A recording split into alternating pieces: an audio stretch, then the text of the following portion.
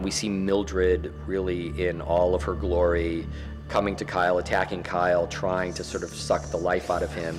She starts to drain him in a way that I thought was really cool. She's very indulgent, and as soon as she gets on Kyle, you can tell whatever's inside of this old lady knows how to do this. She just starts with this sexual sort of grasp of Kyle's soul, and it's like she's not gonna stop, she's not gonna take time, she's just gonna turn him into a raisin, and she just goes for it.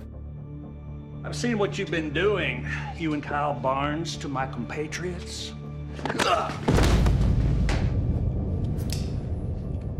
It has to stop. I think anytime you're working on a show, you want to have those moments during the show where you're like, oh God, I didn't expect to see that. And that's Brent Spiner as Sidney, carving a pentagram into Phil Glenister's Reverend Anderson. It's a really surprising moment, I think, I hope. Remember this warning.